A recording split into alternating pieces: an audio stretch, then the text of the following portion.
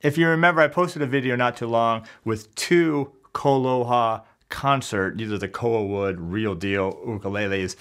One was called Magic and one was called Barracuda. I had played them. I had asked you, which one would you like? And you all left some great comments and I got a lot of responses, which was really cool.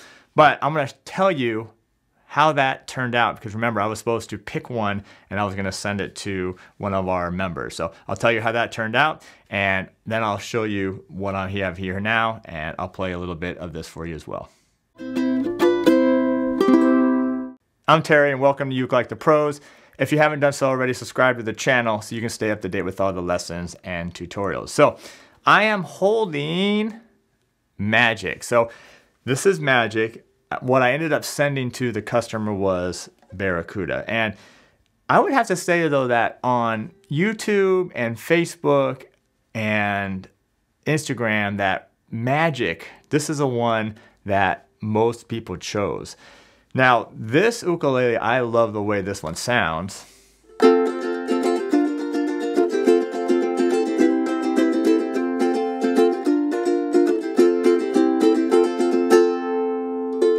It's really a nice sound.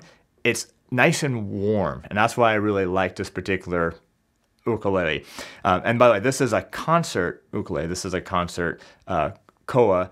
KCM00 is the number of these KoAlohas if you wanted to do more research on that.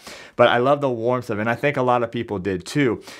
And now the reason why I sent the other one, which is Barracuda, was because it had a little bit of a brighter sound and it had a little bit more of that traditional ukulele sound that you're used to. And the reason why I sent him that one was, well, first, I mean, they were both awesome, right? You couldn't go wrong with either one. But the reason why I sent him that one is because he already had another concert that had a low G on it, and it was really kind of bassy and had a nice low end to it. So I wanted to give him a little bit of a contrast. But I love the way this one sounds.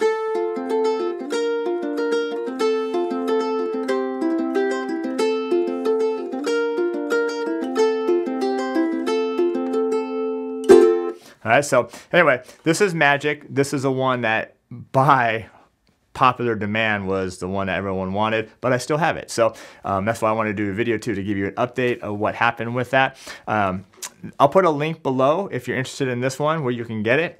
Well, as long as it's still here, I'll put a link to the ukelikethepros store and you can check it out if you want that. You even get a little bit more information. I'll do another video just describing this a little bit more. But anyway, that's going to do it for this one. Thanks for all your feedback on the last video, and please leave any questions or comments below. I love to hear them, and we'll talk to you soon.